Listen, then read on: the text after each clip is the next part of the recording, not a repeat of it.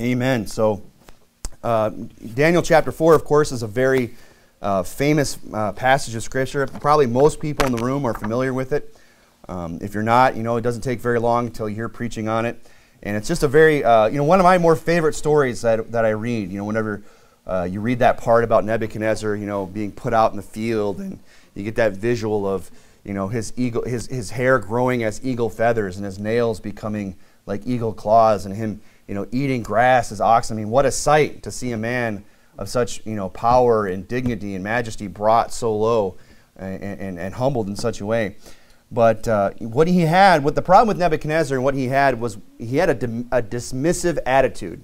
I mean, he received a very clear warning from the man of God and from God directly. I mean, he was given a vision. God doesn't do that to just everybody. God gives him this very powerful vision that troubles him so much that he has to bring in all these men to try and interpret it. And when he finally has it interpreted, it's a strong warning. Like, hey, you're headed for trouble. Nothing good is going to come of the direction that you're headed. And of course, he develops a dismissive attitude. And that's what I want to preach to you about this morning, is the danger of a dismissive attitude, the danger of having a dismissive attitude. And what do I mean by a dismissive attitude? Well, if you think about at the end of the service, I often say, thank you for coming, everybody. We are dismissed, right? And what am I saying? I'm saying, well, it's over. You can disregard the service now. It's done. It's finished. And sometimes we as human beings, we can develop a dismissive attitude towards things by just saying, well, I'm not going to pay attention to that. It's over. It no longer has any, power with me. It's not going to be something that I regard, okay? You disregard it. You're dismissive. And this is the example that we see of Nebuchadnezzar. And he starts out, now I believe that Nebuchadnezzar is a saved man. And I believe that this passage, we see him become a believer, that that we'll meet Nebuchadnezzar in heaven. In fact, he'd probably be an interesting guy to talk to. So, but the example of Nebuchadnezzar, he's a lost man who is dismissive of the warning that he received. And so we could apply this attitude to people out there who are unsaved. The unsaved ought to be careful about how dismissive they are with the gospel. And because there's going to come a point, where you hear it and you hear it and you hear it and you hear it, and if you continue to disregard it and you decide not to retain God in your knowledge and just dismiss it out of hand over and over again, there just might come a time when God decides to dismiss them as well. But, that's not the case with Nebuchadnezzar. Of course, we understand that he got saved, and we read about the process of him getting saved in this chapter. Now, if you read, you say, well, I'm not so sure about him being saved. Well, look at verses 1 through 3, okay? And tell me these aren't the words of a saved man. Nebuchadnezzar, the king, unto all people, nations, and languages that dwell in all the earth, peace be multiplied unto you. So first of all, he's trying to get this message out to everybody. And it kind of reminds me of the charge that we have as New Testament believers to preach the gospel to every creature. That is something that he wants to accomplish as well. He says in verse 2, I thought it good to show the signs and the wonders that the high God, okay, hath wrought toward me. How great are his signs, how mighty are his wonders. Okay, so he's saying, who was it that showed these signs and wonders to him? It was the high God. Now notice, verse 37 as well. He says, now, okay, so he's at the end of the story, he's saying, now I, Nebuchadnezzar, praise and extol and honor the King of heaven. Right? It's singular. He's saying, the high God, the King of heaven, all whose works are truth and his ways judgment. So you're starting out with the introduction, him, telling what he's about, going into, and he's giving his introduction, and he's extolling the high God, right? And now towards the end, he's also extolling the high God of heaven. Compare that with verse 9, where he's in the story, where he's looking back at this time and telling the story. And he says in verse 9, O Belteshazzar, master of the magicians, because I know that the spirit of the holy gods, plural, is in thee, and no secret troubleth thee. Tell me the visions of my dream that I have seen and the interpretation thereof. So he's looking back at this time in his life in chapter 4, and when we look back, there's a time when he's just saying, oh, he's just one of the holy gods. But on the ends, after the story has run its course, he's saying the high God. So I believe that's evidence in the language of the chapter itself that points to the fact that Nebuchadnezzar is saved. Now, you don't have to agree with me on that. You could say, well, I kind of doubt it, and it's one of the minor points of Scripture. It's not essential, but that's my opinion. I believe he was a saved man.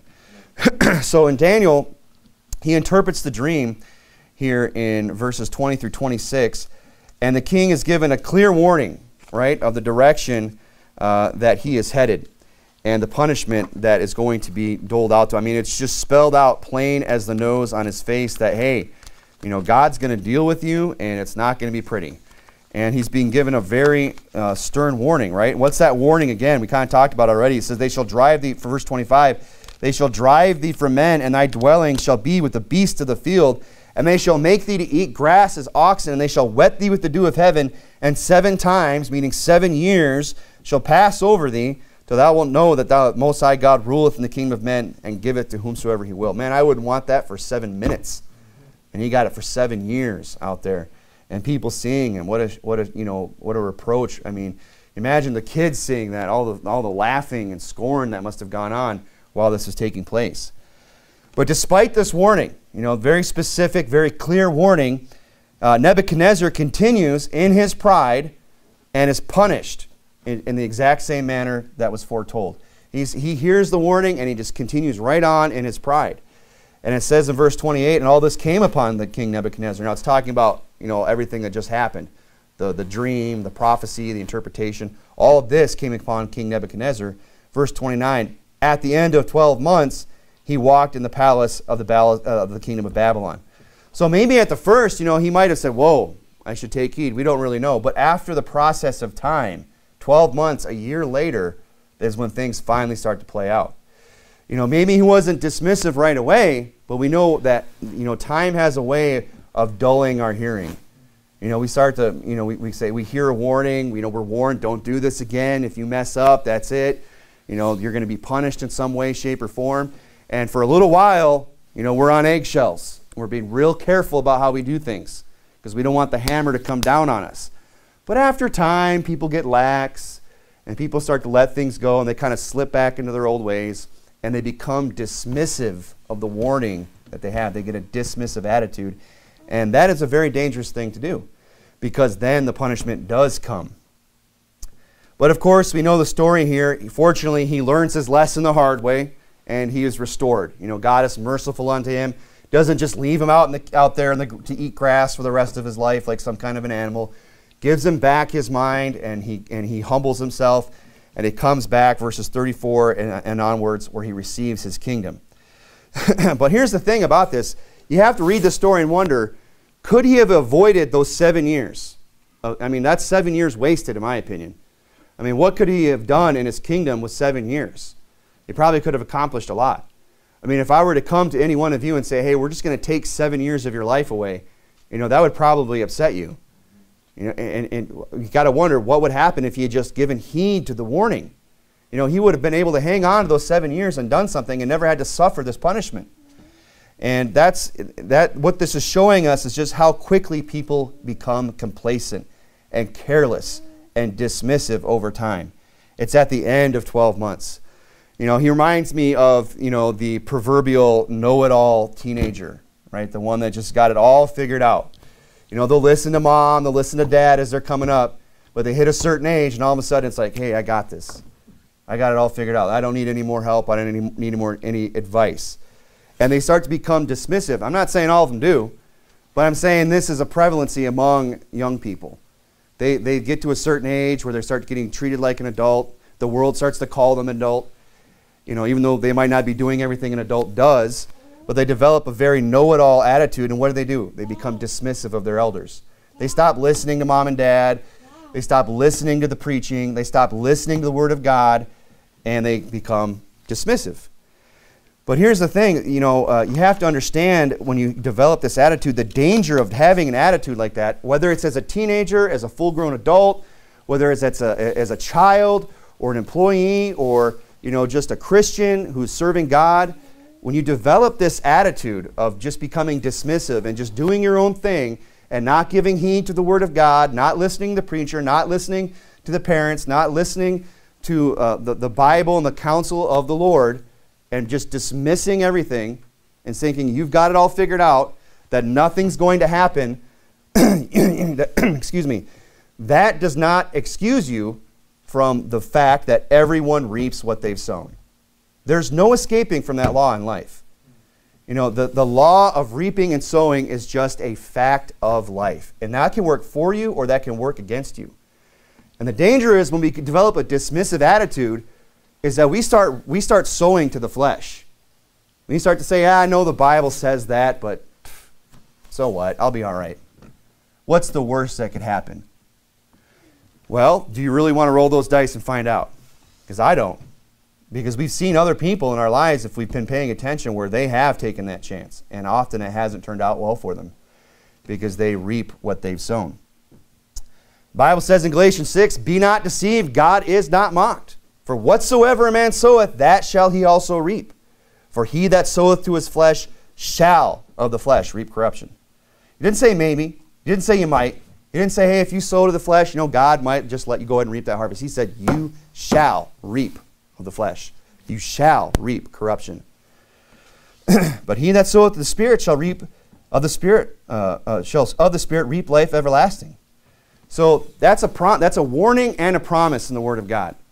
That, you know, if you don't develop a dismissive attitude, if you give heed unto the things that you're instructed by your parents, by the Word of God, on the job, you know, by whoever it is that has something to share, you know, to has some kind of authority in your life, you know, if you give heed to those things, the promise is that you can reap, you know, righteousness, holiness. You're not going to have a bad harvest. And this, you know, that's kind of a whole other message in and of itself, this idea of reaping what you've sown. Okay? We go out, people that have sown bad seeds in the past, that harvest comes due and there's no escaping it. Right. You know, as the saying goes, you can't sow your wild oats and then hope for a crop failure. It's going to come due. So what you can do in the process, even while you are reaping a bad harvest, is start to sow good harvest, good seed. I heard a preacher put it this way once, and I always think about it. He talks about, he's from the South, and I guess they're really big about grass over there, which is this green stuff that grows anyway. But they have different, you know, some people really get into their lawns, and they have different types of grass. You know, I like the St. Augustine. You know, it's the one I've picked out if I ever want to have a grass. But he was talking about, I guess over there, the zoysia grass. I don't know if he's, you know, I didn't look that up. Maybe he's pulling my leg or something. But he's saying, look, some people had the crabgrass. Some people had, you know, the Kentucky bluegrass. But the grass that everyone really wanted was the zoysia grass. That was the really popular stuff. And the way you would grow this grass is you wouldn't just tear up all the old grass and put the new grass in. This zoysia grass could just outgrow everything else. It would just kill everything else over time. And it would eventually just have a whole yard full of that grass. So what he's saying you do is you would just go out and you put a little bit here, and you put a plot of zoysia here, and a plot of zoysia here, and a plot of zoysia here. And then you just sit back and wait, water it, and over time that zoysia just takes over and pushes everything else out of the way. And that's a great analogy for life when it comes to this idea of reaping, sowing and reaping. You know, we might have some crabgrass in our life, and there's really nothing we can do about it. It's there. We got to look at it. We got to mow it. We got to deal with it. It's the bad seed that we've sown in our past. But in the meantime, we can start putting down little plots of zoysia in our life, and we can wait and let that other harvest, you know, run its course, and then in time, you know, we'll have a nice yard. We'll have the lawn that we want. And that's a good way to approach life if we've got a bad harvest coming due. You know, people often fall into this trap. They just throw up their hands and they just say, what's the point? I've already made so many mistakes. I've already, you know, messed everything up so badly. I might as well just go right on doing that. But that's not going to make things easier. I mean, do we really think that's going to make life easier? Just keep sowing bad seed? Of course not. And we should learn from that, not make those mistakes again, and start to sow some good seed in our lives. Because nobody is excused from this law of reaping and sowing. And that's why having a dismissive attitude is so dangerous. Especially when we are those that have, and I've talked about this a little bit in Deuteronomy the other night, when we are those that have knowledge of right and wrong, when we are those that have been, you know, come up in a godly home or part of a Baptist church that preaches the Word of God, you know, where we've read the Bible, we understand things. What that does is it makes us accountable. And if you would, we looked at it the other day. Actually, you know what? Just go over to Daniel 5. Just keep over there. I'll get through this point quickly. We touched on this the other night, but accountability, when you understand and know right from wrong, when you know what the Bible says, when you've been taught and instructed, that just makes you all the more accountable and all the more subject to this law of reaping and sowing, because you know better. And we looked at it the other night in Luke chapter 12, where Jesus said, the servant which knew his Lord's will and prepared not himself, neither did according to his will, shall be beaten with many stripes. But he that knew not and did commit things worthy of stripes shall be beaten with few stripes. So you got the servant who knew everything he was supposed to do and did it not. He says he'll be beaten with many stripes. They're both getting beaten, but the guy who's ignorant, who didn't even know what he was supposed to do, no one told him, no one came to him and said, hey, this is your Lord's will, and he did it not, he'll be beaten with few stripes. It's the knowledge, the understanding of knowing right from wrong and what we're supposed to do. When we do it not, that makes us more accountable and subject to a more severe punishment. I mean, that's kind of what we saw in Nebuchadnezzar, right? God comes, gives him this vision. A man of God comes and says, this is the vision.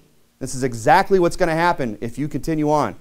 And I'm kind of getting ahead of myself, but you could see in that passage, if you notice, Daniel's kind of imploring him, hey, break off thy sins by righteousness.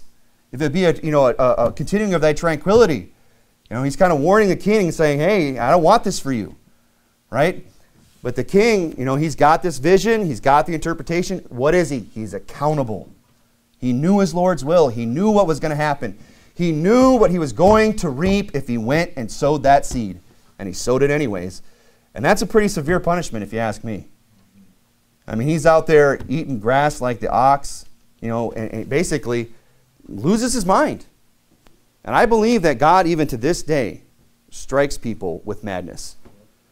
Maybe not to that degree. And people, this is especially true of people who reject the gospel over and over again. Today is the day of salvation for a lot of people. When we go knock on some people's doors and we say, hey, this is your chance. And they'll say, I'll do it later. I know what it says, but not today. I'm not interested. I understand exactly what you're telling me, that salvation's by grace through faith, that I'm a sinner, that I need a Savior. And I understand that. They get it. They know what it means to be saved. And they say, no, I'll do it later.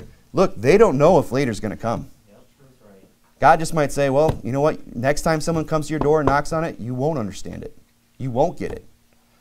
Because no man cometh to the Father except no man cometh unto the Father except he be drawn.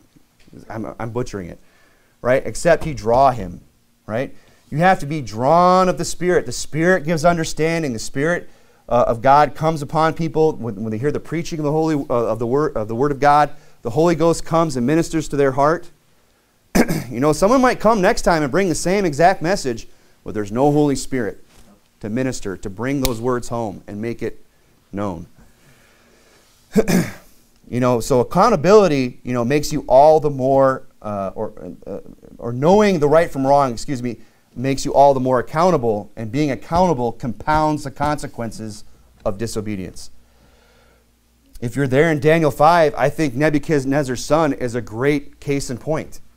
Nebuchadnezzar's son is somebody who should have known better, right? And we see a similar thing happen to him, where God frightens him with some vision, or much like his father, and he sees the handwriting come in the wall. They went out and they took the vessels of the Lord out of storage, and they were drinking and getting drunk and praising the gods of silver and of stone. They're taking God's vessels and worshiping false gods with them and getting drunk with them. And then if you know the story, he sees a man's hand write on the wall. And it says, mene, mene, tekel, upharsin. And he doesn't understand what's being written. But the Bible says, even if you read the story, that his knees, they quaked. His knees were slapping together. You ever been that afraid? No one wants to raise their hand. Maybe no one has been that afraid. I've been that afraid. They didn't knock, but man, my legs were shaking. My dad's like, hey, once you climb up that tree, take this gas can. This is my dad. Take this gas can and go up that tree and pour it on that termite's nest out on that limb. So he's got me out there on this limb, and it's probably only like 20 feet up. Only 20. What's the worst that could happen when you're holding on to a 5-gallon can of gas? And I'm out there just trying, you probably can't see my knees, but my legs are just shaking. He just starts laughing. I love it when your legs shake like that. That's funny. I mean, that's how scared this guy was, Nebuchadnezzar's son. He was so scared that his knees were just clacking. And he says here in Daniel chapter 5, verse 17, Then Daniel answered and said before the king, let thy gifts to be thyself. Remember, he had said to him, hey, if you tell me what this writing is, I'm going to put a gold chain upon your neck and you'll be third in the kingdom. Yep. And Daniel says, you know what? You go ahead and just keep your gifts and thy reward to another. Yet I will read the writing unto the king and make known unto him the interpretation. O thou king, the most high God, gave Nebuchadnezzar thy father a kingdom and majesty and glory and honor. And for majesty that he gave him, all people, nations, and languages trembled and feared before him. Whom he slew, and whom he would, he slew, and whom he kept alive. And whom he would, he set up, and whom he would, he put down. But when his heart was lifted up, and his mind hardened in pride, he was disposed from his kingly throne, and they took him from his glory from him. It's no coincidence that Daniel's reminding him of all this. He's saying, I'll read the writing, but let's just review real quick. Let's talk about your dad for a minute. And I want to remind you something. That's what he's doing here. And he says in verse 21, and he was driven from the sons of men, and his heart was made like the beasts, and his dwelling was with the wild asses. They fed him with grass like oxen, and his body was wet with the dew of heaven. Yeah, I know, Daniel. What's the writing say? I brought you in here to tell me the writing. Why are you telling me about my dad? Only there's a reason. Till he knew that the Most High God ruled in the kingdom of men, and he appointed him over him whomsoever he would. And thou, his son, O Belshazzar, hast not humbled thine heart, though thou knewest all this. He's saying everything I just told you, you knew. You knew what happened to your dad. You were there. He was probably alive when dad was out eating grass like an ox, like a madman. What happened to dad? Oh, he disobeyed God. He got proud. He disobeyed the God of heaven. Whoa. He knew all this. And what was he? He was accountable. But thou hast lifted up thyself against the Lord of heaven. You see, the difference here between Belshazzar, Nebuchadnezzar's son, and Nebuchadnezzar is that Belshazzar wasn't given a second chance, was he? He just drops the hammer on him. You don't see Daniel imploring with him. He just says, you knew all this. Keep your prize. Keep your promotion. You're done. Because you knew all this. You're accountable, man. He knew everything, and he wasn't given a second chance because, or even a direct warning, really, like his father. I mean, Nebuchadnezzar was warned. I believe Nebuchadnezzar could have avoided that, but he got dismissive. He got a dismissive attitude, and so did Belshazzar. He got a dismissive attitude about everything that happened to his dad. And you know what? I bet if we were, this is all conjecture, but I bet if we could go back and see everything that played out, I bet those years that Nebuchadnezzar was out there eating like just going mad and losing his mind and going through all that his son might even been afraid, said, boy, I don't want to mess up like dad. I sure don't want to make that mistake. He might have even said that. But this is what time does to us. Time passes on. Dad dies, goes off the scene, now I'm king. What was that about? Oh, yeah, well, maybe that was something else with dad, that whole ox thing and, eagles, like hair like eagle's feathers. Maybe that was something else. Maybe that was... maybe he just had, some bad pizza before bed or something. He just made up some excuse. What's he doing? He's getting dismissive. That's what time does to us. We get dismissive about the things that we know better about. And he wasn't given a second chance. He wasn't given a direct warning like Nebuchadnezzar was, because the example of his father was his warning. That was his warning. This is what happens to people that get a dismissive attitude, Belshazzar.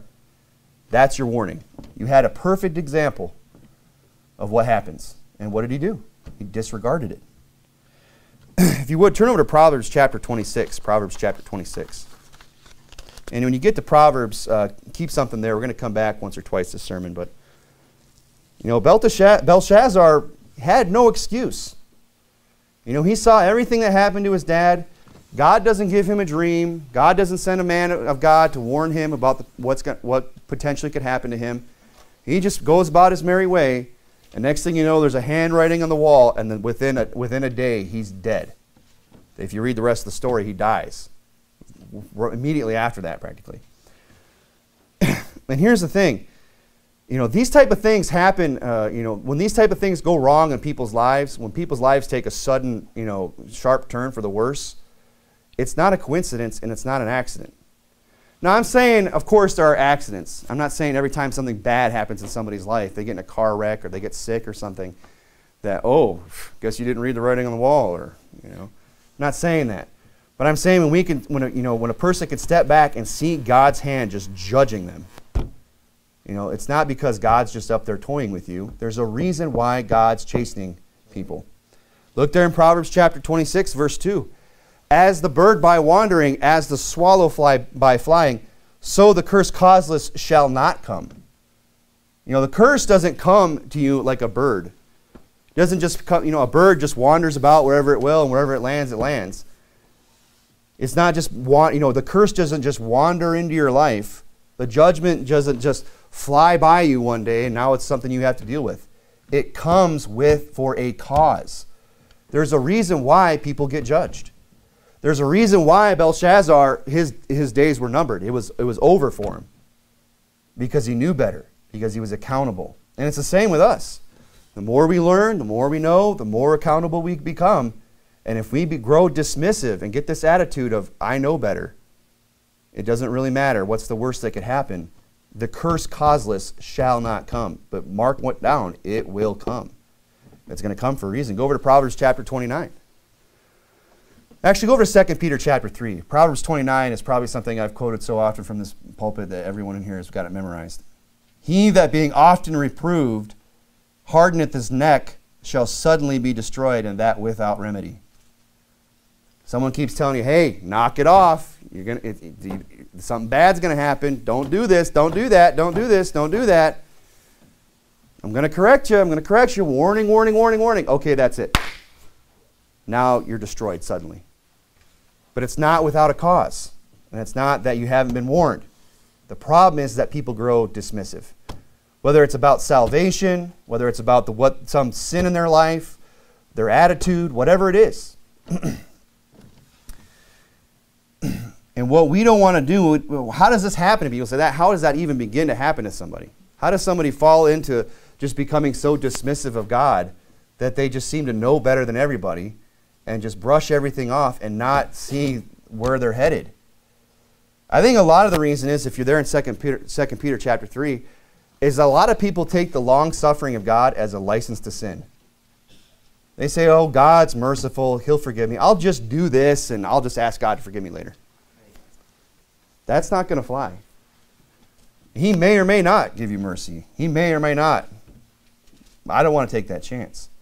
I think a lot of people get a dismissive attitude towards the warnings of the Word of God because of the fact that they think that God's long-suffering, that I can just get away with whatever I want.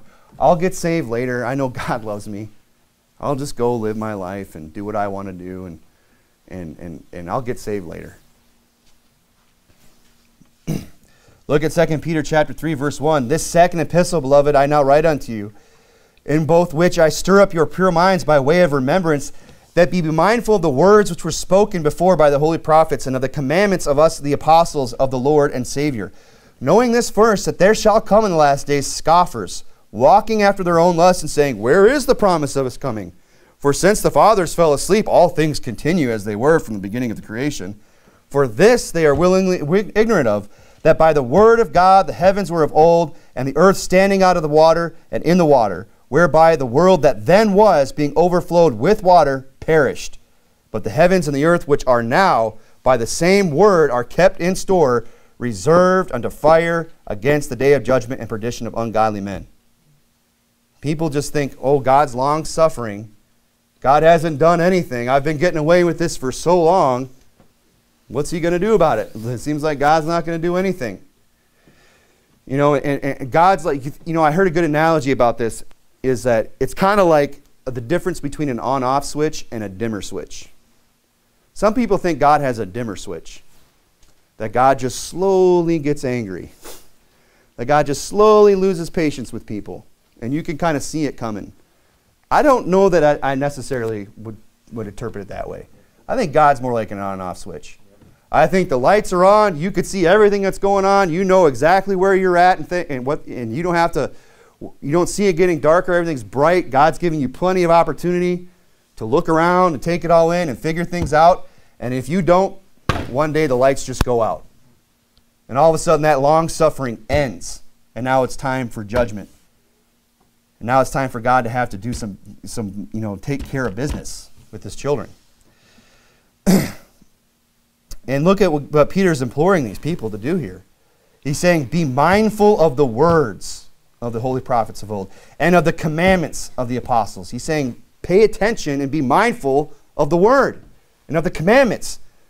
And don't let these scoffers in the last time convince you that God just doesn't care, that God doesn't see, that God's not really paying attention. That's what the world wants you to think. What are you following all those rules for? Why are you going to that church? Why are you dressing that way? And why aren't you coming out with us? Why aren't you running the same excess of riot as you used to run with us? Right. Why have you changed? Why are you different? You actually believe that? Look, man, we're getting away with it. Everything's fine. We've been doing this for a long time. Where is the promise of his coming? Scoffer is what they are. And they want to just bring you along and convince you that God's just not going to do anything about it. But what they're forgetting is what God has already done. Remember the flood? I mean, that's a pretty big example. I mean, how much of a marker do you need to figure out who God is and how he handles things? The flood, where only 8, everybody died except 8 people. Right. It just kills everyone. And don't forget what he's going to do. You know, look at there at the end there. Verse 7, the heavens and the earth, which are now by the same words that brought the flood, are kept in store, reserved unto fire against the day of judgment and perdition of ungodly men. You know, God flooded it once. You know what he's going to do? What he's going to do next? He's going to torch the place. Yep. He's going to engulf it in flames. We were just out soul winning the other night. We were looking at some old truck. Oh, wouldn't that be nice to have it? Someone made the comment, it's all going to burn. Like, amen to that. Boy, that puts things in perspective, doesn't it? Right. I don't think I could live without that. Well, one day you won't. And no one will. Everything you see is going to get turned to ash. But that's who God is. It's not that God has just forgotten, like, oh yeah, wasn't I supposed to judge things down here? It's just that he is long-suffering. Right. But we shouldn't just take that long-suffering as, well, let's see how long I can get away with it. You know, God hasn't struck that match yet in my life, so I'm just going to see how far I can push the envelope with God. Because after all, God's long-suffering. But you don't know where that line is. We don't want to find that out. Go over to 1 Thessalonians chapter 5.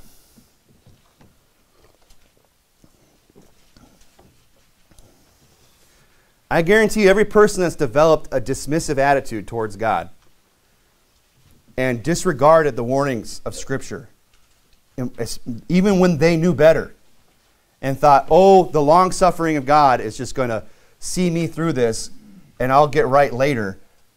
I guarantee you every single one of them were taken by surprise when judgment finally came. Yep. They got out of bed that morning thinking they're just going to continue on their merry way, commit the same sin that they've been doing, and just continuing down with the same dismissive attitude that they've had. They thought, oh, it's just another day. And then, bam, God showed up and did something. And they were taken by surprise. Look at 1 Thessalonians chapter 5, verse 2. For yourselves know perfectly that the day of the Lord so cometh as a thief in the night. For when they shall say, peace and safety, oh, God's not going to judge. God's love. It's peace. It's safety. Where is the promise of his coming? Everything's continued since the day of since the fathers have passed. Nothing's going to change. Come on. Lighten up. Peace and safety. Then sudden destruction cometh upon them. Sudden. It's sudden because they're not expecting it. He says, as travail upon a woman with child, and they shall not escape. But ye, brethren, are not in darkness, that that day should overtake you as a thief. Ye are the children of the light, and the children of the day. We are not of the night, nor of darkness. Let us not sleep as do others, but let us watch and be sober. Let's mind our P's and Q's.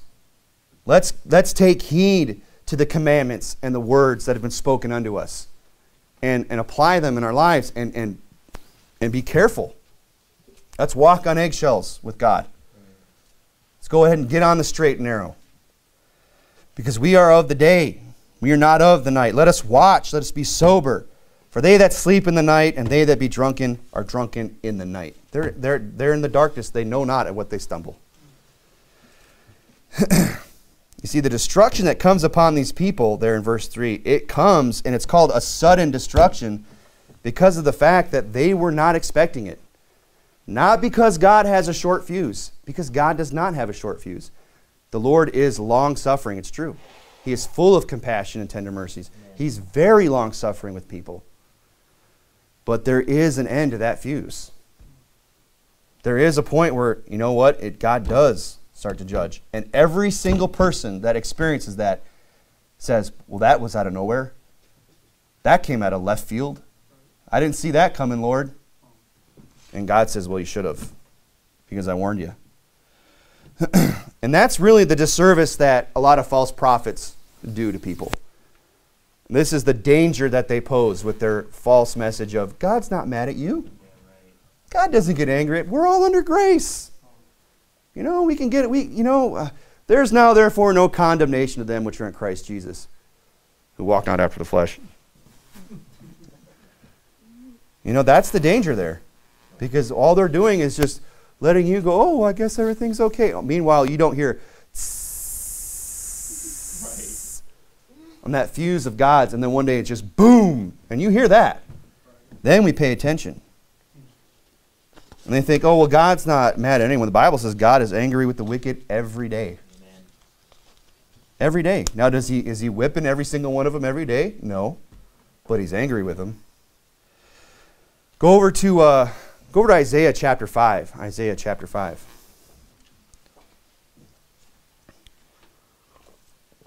Don't take the long-suffering of God as a license to sin. Be mindful of what we've heard. The warnings that we've received from the preaching and the teaching of the Word of God. And walk the narrow path. Be mindful of it. Don't forget it. Don't develop a dismissive attitude towards the things of God. The Bible says in Isaiah chapter 55, verse 6, seek the Lord while he may be found, and call ye upon him while he is near. Let the wicked forsake his way, and the unrighteous man his thoughts, and let him return unto the Lord, and he will have mercy upon him, and to our God, for he will abundantly pardon. You know, God's willing to pardon, but you know, there's got to be some forsaking on our end. You know, maybe we're in a place in our life where the fuse is this short and we know it. Maybe the bomb's already gone off. Maybe God's already started to deal with us. And that doesn't mean it's over, folks. It just means it's time to forsake our way. It's time for us to forsake those thoughts. It's time to return unto the Lord.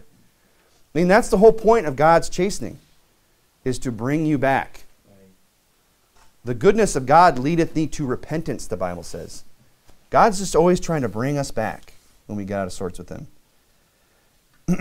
And if you're being chastened, all that really should be an encouragement to you that you are born again.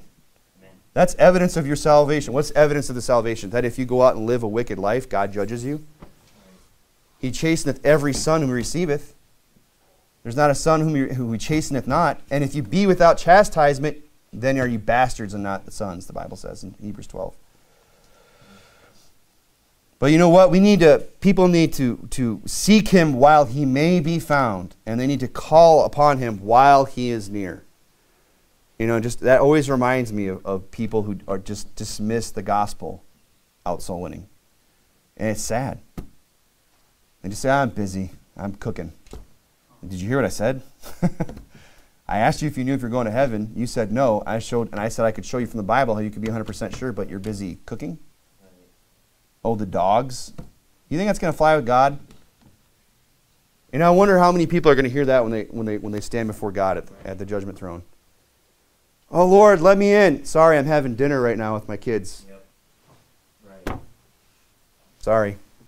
Don't have time to hear you. Yep. You had your chance. But, you know, God is merciful. God wants to abundantly pardon. So we don't want to just get this idea. We understand that, God isn't just some hothead up in heaven with an itchy trigger finger. Just like, who can I get next? Which one of them's got it coming? Right. That's not God, right? Well, we don't want to go to the other extreme and think that he's just some sappy pushover either. If you got something in Proverbs, go over to Proverbs 15 if you still got something there.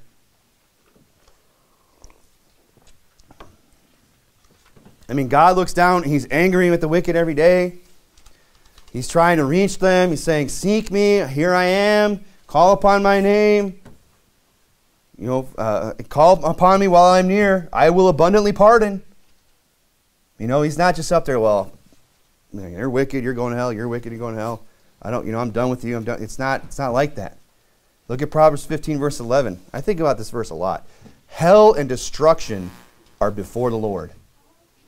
I mean, we step back and we think about hell sometimes. We go, man, hell is such a terrible thought. And it is. And we don't even like to think about it.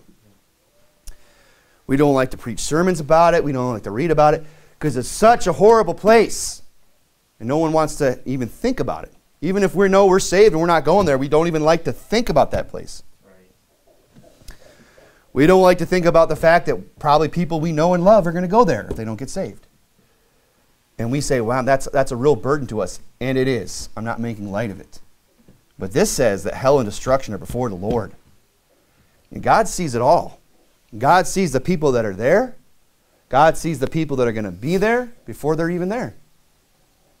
And God hears them and God sees them. And they're before the Lord. Hell and destruction are before his eyes continually. And that's why it goes on and says, how much more then the hearts of the children of men. God sees hell and says, I want to reach them. Who will go for me? Who will stand in the gap lest I should consume them? Right. That's what he wants. God is not just some hothead in heaven just pushing people into hell. The problem is no one will bring his message and save the people that would get saved. He wants to abundantly pardon. But we don't want to go, so we don't want to take it to that extreme and just get this idea that God's just up there just to drop the hammer on us anytime we step out of line. Like God's just up there, this mean old man with a bat. Like, just give me a reason. That's not God. But there is a line that we can cross with God, and we don't want to find out where that is. That's the warning. Amen. But let's not go to the other extreme either and think that God's just some sappy, dopey old man that we can just push over, that we can just pull one over on. The old man, he doesn't see what's going on, and get sneaky. I love it when people, especially younger people, get sneaky. It's because they think they're being so sneaky, and it's just all over their face, the sneakiness. They're coming in the door, and it's like, I remember when I was trying to be sneaky and just getting busted being sneaky. Like, oh, surely they won't notice. Because they think mom or dad are just kind of doing the thing. It's like they don't realize, I see you over there. I know what you're doing. I'm going to call you on it.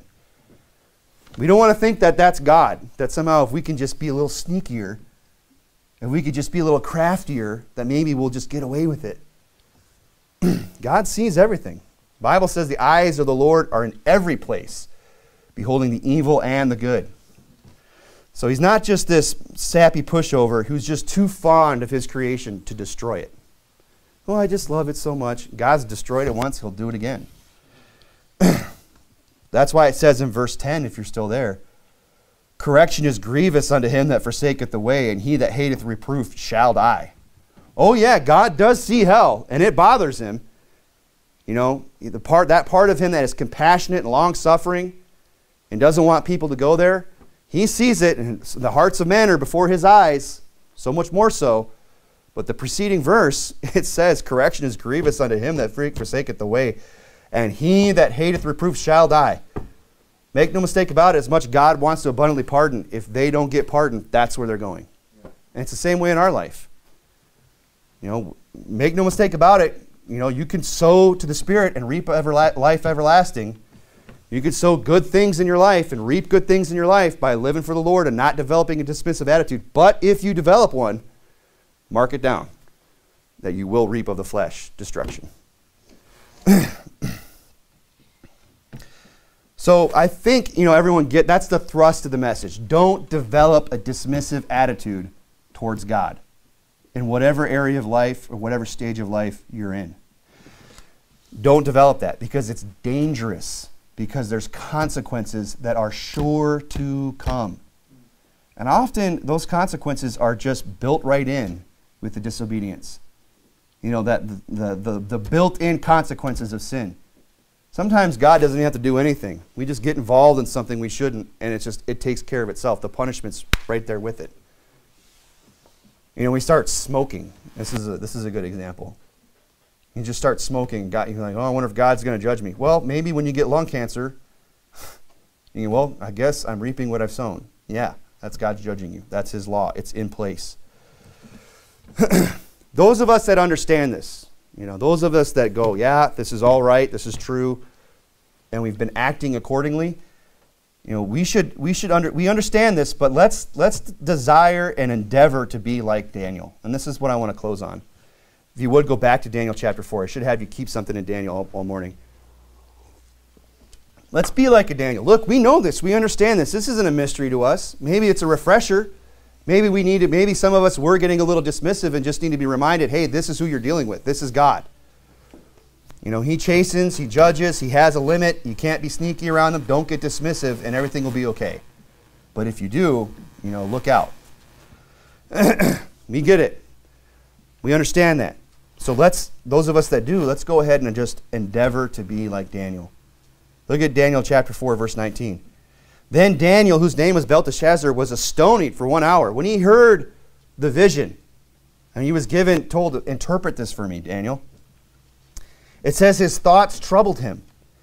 The king spake and said, Belteshazzar, let not the dream and the interpretation thereof trouble thee. Belteshazzar answered and said, you got it coming, Nebi. Everything you got coming you deserve because you're just a big puffed up whatever. No, that's not his answer. That's not his attitude. His attitude was, my Lord, the dream be to thee them that hate thee. He's seeing what's coming and going, this is terrible. I got to tell this guy that his kingdom's going to be taken from him and he's going to go lose his mind and go eat grass like an ox? I mean, that's bad news. No one likes to deliver bad news. And he's dishing out some bad news this time. And he's saying, Lord, let the dream to be them that hate thee, and the interpretation thereof to thine enemies. This would be, I don't want this for you, king. He says, but it says there, his thoughts troubled him. You know, it should bother us that people are going to be judged unnecessarily. I mean, why am I even preaching this morning? Why am I preaching this sermon like this? Because I don't want anyone in here to be chastened or judged by God unnecessarily. I don't want any of you to have to pull a Nebi. You know? Let that be to your enemies. Let it be those that hate thee. Not to you. Let somebody else get judged. So let me warn you about the dismissive attitude and the dangers of it. Because I don't want that for you. I don't want you to be like Nebuchadnezzar. It bothers me. And you know what? It should bother every one of us that there's people out there that are going to be judged unnecessarily. It should bother every one of us, every single one of us, that there's somebody out there that's going to hell that wouldn't if we would just go preach the gospel to them. If we would just take some time out of our busy schedule and go out there and just knock their door and say, do you know for today if you died you'd go to heaven? There's people out there that would get saved if we would go. And praise God for everyone that goes. But we need to never lose sight of that. That's why we do what we do week in and week out. Because it should trouble us that people are going to be judged unnecessarily. And we don't want to develop this idea that God just is somehow just calloused to the fact that people are going to hell, or that His children are going to get judged. He says in Ezekiel 33, as I live, saith the Lord, I have no pleasure in the death of the wicked, but that the wicked would turn from his way and live. Turn ye from your evil ways, for why will you die, O house of Israel? You say, why? Why are you going to do this? You don't need to do that. You don't need to be judged. You don't need to suffer this punishment. You don't need to. I have no pleasure in your death, in your destruction, in your judgment. He wants people to turn. So, and here in our text, in Daniel 4:19, he says, you know, his thoughts troubled him, and obviously he was so troubled by it that finally the king has to speak up and say, Daniel, just tell me. I could tell you know something. What is it? What's wrong? Lay it on me, Daniel. That's what he says. Belteshazzar answered and said. He didn't hold back. Let's be like that with Daniel. Let's be like Daniel in that way. Let's preach the truth. Belteshazzar answered and he said, yeah, it troubles me. It's so troubling. It's such bad news. I probably shouldn't even tell you. And is that an attitude we should have? What if I had that attitude as a preacher? 1 Corinthians 5 is pretty rough. The Bible says this over here, and the Bible says this over here, and that's pretty bad news. And I surely wouldn't want to cramp anyone's style or bring anybody down. So, I'm not going to preach that. No, I'm going to be like Daniel. I'm just going to preach it. Yeah, amen. For your sake. Keep me right, as a preacher, but also to make sure that you don't suffer unnecessarily. So that if you do go ahead and disregard God, if you go ahead and get a dismissive attitude and disregard the things of God and the preaching the Word of God, then it's not on my hands. It's on yours. He preached in the truth. And that's what we need to do. The Bible says in Jude chapter 1, others save with fear, pulling them out of the fire, hating even the garment spotted by the flesh. On some we should have compassion, is what it said in Jude. Others, we should save with fear and warn them. We're all, likely, I'm sure 99% of everybody in this room is saved this morning. And I don't need to save you from hell, but let me go ahead and try and save you this morning from the chastisement of God in your life. Let me go ahead and try and save you from the judgment of God in your life this morning by putting a little fear in you. Not fear of me, but fear of God. Because, the fear of man is a snare, but, the fear of God, is the beginning of wisdom. If I can get people to know what the Bible says and say, look, we should probably be afraid of God, then people can start growing in the Lord. And they can move from the place of being afraid to the place of doing things out of love, and so on and so forth. But we got to start somewhere, and fear is the beginning of wisdom. He's saying, look, the dream be to them that hate thee, and the interpretation of thine enemies. It's good to save people with fear too. It's good to challenge people sometimes, when we're out there and say, hey, look, what you just said is wrong, and the Bible has a different answer. You need to hear this. And if they refuse it, say, okay, but just know that the Bible says that according to your words out of your own mouth, that you're going to hell.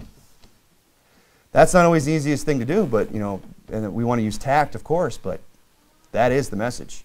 Others save with fear, hating even the garment spotted by the flesh. And if some have compassion, making a difference. That's what Daniel did. He's saying, look, the dream to be them that hate thee, the interpretation thereof to thine enemies. And he's saying, that's a compassionate attitude that Daniel has. And that's what we want. If you would, let's go overhead and turn over one last place. 2 Corinthians chapter 2. 2 Corinthians chapter 2.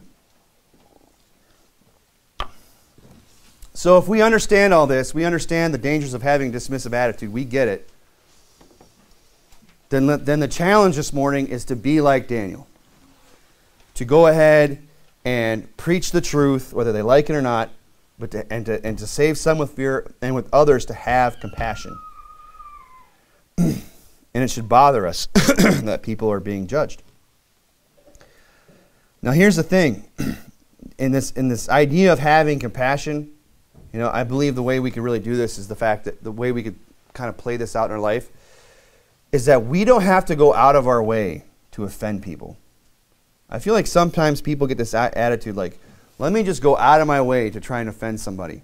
Even if what we're saying is right, even if what we're saying is true, it's biblical, it's righteous, let me just go out of my way to see if I can trigger this person. I know they don't like the Bible. I know they don't like God. I know they don't like the fact that I'm a Christian. So let me just rub their face in it a little bit. And where do you see this? On Facebook, right? That's where you see a lot of passive aggressive kind of things, for people like, they know if I post this, on my Instagram or whatever, that somebody's gonna be mad. Someone's gonna put a frowny face on it. All right? But here's the thing. You don't have to go out of your way to offend people. It will happen naturally. You know what I've discovered? If you just live your life for the Lord, if you just try to, keep yourself out of hot water with the Lord and live as you should, godly in Christ Jesus, it's amazing how people will just naturally be offended. I mean, if you like offending people, living for the Lord is the best way to do it. And you don't have to put hardly any other effort into it. You don't have to put up the passive-aggressive post. It'll just happen by your life. Why? Because man, by nature, is contrary to the Word of God. Man's nature, all on its own, is contrary to the Word of God. So when they see you living for the Lord, when they see you, doing the right thing, and they ask you a question, you give them a biblically sound answer, that alone is going to bother them. That alone is going to trigger them and offend them. And all you did was try to show them some compassion. All right? If you're there in 2 Corinthians chapter 2, verse 15. 2 Corinthians 2, verse 15. For we are unto God a sweet savor of Christ in them that are saved, and in them that perish. To the one we are a savor of death unto death, and to the other a savor of life unto life. And who is sufficient for these things? I don't have to try to preach a sermon to offend people. If I just get up and preach the Word of God, I will be a savor of life unto life to some people and of death unto death to others. Because people will walk in here and they'll have a nature that is already contrary to the things of God. So when I present the things of God, they come into conflict and they're offended. And it's the same way in our life. If we just, live a godly life, it's gonna rub against the grain with some people. It's gonna rub the fur the wrong way. But you know what? The cat can turn around, as the saying goes. So let's not get caught up in trying to just offend people. Let's be like Daniel. Why? Because we understand the danger of a dismissive attitude that people adopt out there. We understand where people are headed. We're like Daniel. We can see the writing on the wall. We know what that means. We can interpret the dream. We can say, look, this is what's coming to you. So what should be our attitude? Just, Or should it be, hey, let me try and help this person out of compassion. Let's focus on not letting the old judgment, let's focus on not letting our old nature, because by the way, just because you're saved doesn't mean, everything's brand new. All things are new in Christ, we understand that, but until you die and go to heaven, you still have this flesh to deal with. We still have this old nature to fight every single day. Paul said, I die daily. He said, I bring my flesh into subjection, lest I should, when I have preached to others, I myself should become a castaway. He said he had to do that every single day. He had a fight that he fought every day with his own flesh. And you have that too. Just because you're saved doesn't mean it's over. Now you're at war. There's two natures in you now when you're saved. Which man are you going to feed, the old man or the new man? That's the question. So don't fall into this trap of developing a dismissive attitude and focus on not letting that old nature bring judgment upon yourself by adopting that attitude. Let's go ahead and pray.